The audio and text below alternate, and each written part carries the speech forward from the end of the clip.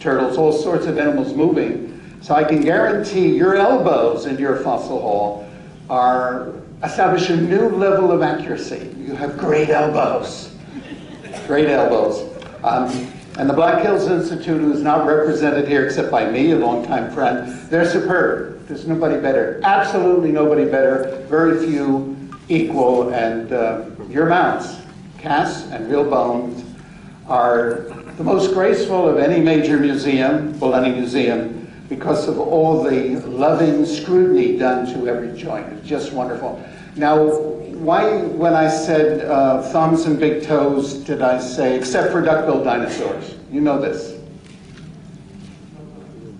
This is a duck-billed dinosaur hitchhiking. This is a duck-billed dinosaur, 2 thumbs up. Duck-billed dinosaurs have no thumbs. They're the only dinosaurs that have no thumbs. T-Rex has a thumb. It's small. It's got a thumb. Why do duck-billed dinosaurs not have thumbs? Triceratops has a big thumb. Diplodocus has a huge thumb. The raptors have very long thumbs. Why do duck-billed dinosaurs have no thumbs? You know this. That's not an explanation. That's a teleological explanation. Who are the ancestors of duck-bills? Very famous dinosaurs. Found in England. You don't want to play volleyball with them. When they spike the ball, they spike the ball. Iguanodon. Iguanodon. I can tell there are very few kids in this audience. The level of DQ, dinosaur intellectual quotient, is way the heck down.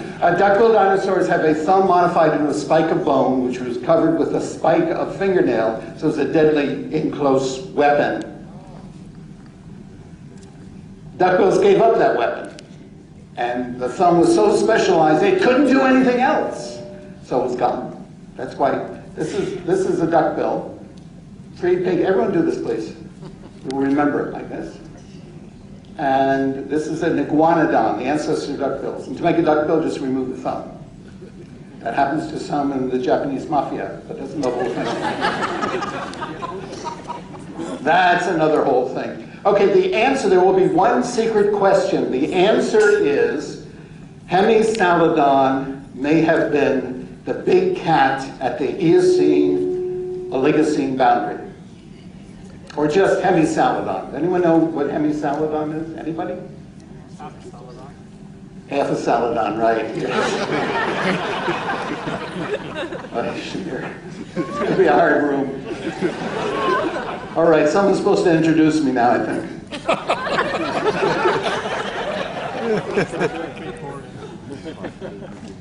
You know what's fun? Sometimes I always get in early for a lecture, and there's always a few people coming in. And if we seat them, I say, let's do a Q&A and pretend that this is the end of the lecture, and everyone else coming in has the time wrong. That really works.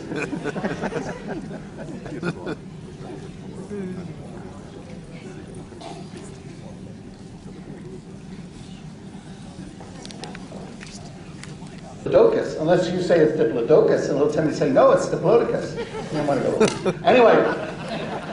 There are things kids don't know, and they don't know about Hemisalodon, the half a Salodon. It's a huge predatory mammal, a head about this big, really big. Combination giant jaguar in shape and a Tasmanian devil. It's a seriously big, scary predator, restricted to a thin twilight zone at the end of the Eocene epoch, which is about 40 million years ago. It's found everywhere in North America in this thin twilight zone. It was the apex predator. We know so very little about it, Hemisalodon. Was it a running predator like a giant wolf? Was it an ambush predator like a lion? There is a bone which suggests Hemisalodon, the twilight predator. I like that, twilight predator. We can market that, write that down. Is anyone writing anything down? Up here digitally, yeah. Right. Oh, I've noticed, speaking about, well, we'll get to zombies in a little bit. I'm puzzled about the theology of zombies, because in The Night of the Living Dead, the first movie, If you're bitten by a zombie, it hurt, but you didn't turn into a zombie. But the remake, if you're bitten by a zombie, in a couple hours you become a zombie. And then the wonderful scholarly treatment called Shaun of the Dead, if your mom is bitten by a zombie, you've got to shoot her in the head with a shotgun because she will become a zombie. But isn't that vampire lore? If you're bitten by a vampire, you become a vampire? Am I correct? I'm confused. But anyway, Hemisalodon is this mystery twilight predator. Giant thing. And there's one ankle bone suggesting it was very flat-footed. Kind of like a bear, combination bear and lion with a giant head. There's a very similar one in Africa and Asia later, much later, but not in North America. The mystery twilight predator. I like that. In your joy of being your class, and I mean the class Mammalia, there's lots of loose talk about class warfare among various people buying time on TV. Nonsense. I'm going to talk about the real class warfare. We are all the class Mammalia, with the exception of the guy in the third row from the back over there. You are all furry, to an extent or another, hairy, warm-blooded, big hearts, big lungs, various extents. And you also represent what philosophers call the highest rung of evolution. And that's interesting. Here's a question, one last question for you. Does evolution make you, an evolving group, more efficient? What have you heard? Are you more efficient than your ancestor Lucy? 7 million years. Are you more efficient? Efficient in doing what? Exactly what? Yeah, and she wouldn't waste time playing Angry Birds, though. One simple, there's the rear end of a guy. Anyway, the reigning hypothesis was that all of these remains of tropical animals, including the hyenas, were washed into this hole, and Buckland said, wait a minute, what's the evidence on the ground? He's the original Paleoceocide. What's the evidence on the ground? The evidence says the bones were chewed, fractured. Hardly a bone was whole, including bones from big rhinos. They were chewed at both ends. How could that happen in a foot? Unlikely. And this is another piece of evidence you saw. With the chewed up bones, there were white lumps, just like this. This is from a modern day hyena lair in Africa. This is what Buckland saw, white lumps.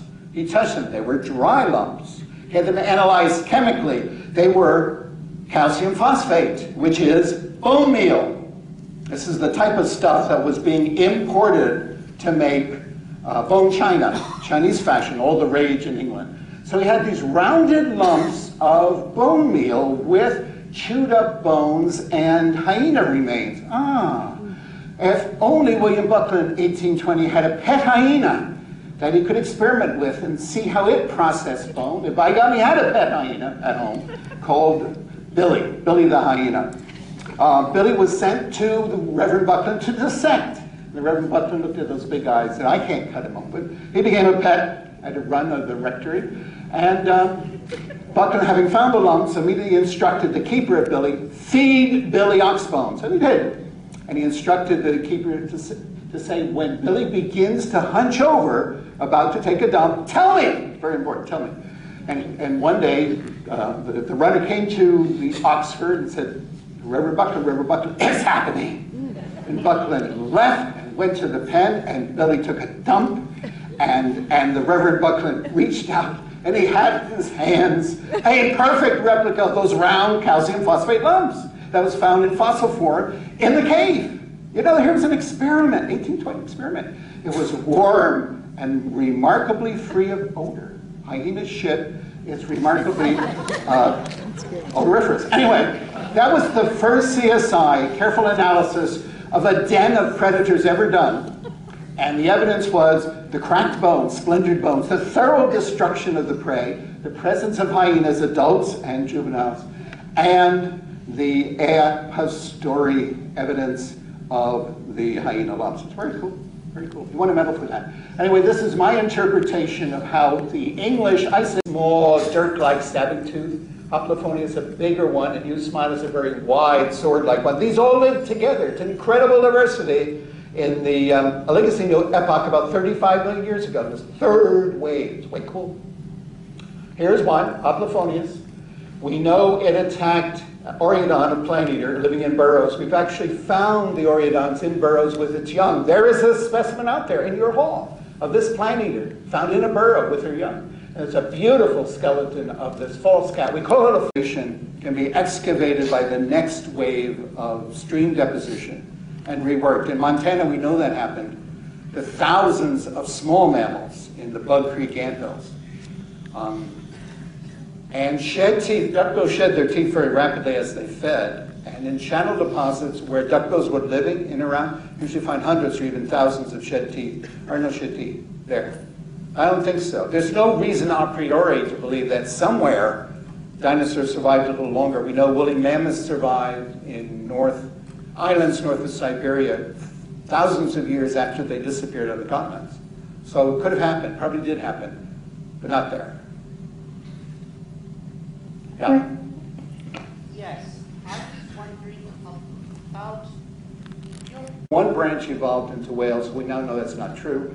Whales came from an artiodactyl, something like a distant relative of a hippo. Oh. And that's the case, then how come the Masad kids had a longer run compared to the hyenodons, which had more effective teeth? That's an interesting question. It took a while. The hyenodon probably evolved in Africa. It was exported from Africa and hit North America at the end of the Eocene, about 38 million. The hyenodons, with these extremely efficient self-sharpening teeth, did coexist with the last mesonychids with their very blunt teeth for a short time, but it was a very short time, after which all the mesonychids are dead, and you've got a variety of hyenodons, which then proceeded to last another 18 million years in North America, Africa, and Eurasia. One of the biggest mammal predators of all time, the Megistotherium, has a head about that big. It is a hyenodon. It's got a head that big. And probably weighed more than a big grizzly bear, pushing a ton. And there's another one, Hyenaloris. So hyenodons, they won a long period of success as top predators. And part of the reason, most likely, is their extremely efficient way of flensing a carcass. Why the mesonychids lasted so long with their rather blunt teeth, I don't know. I don't know. Other scientific. So some of them are good. So the balance of what you said yourself. That are much more quickly like the delphin, so-called possum. And also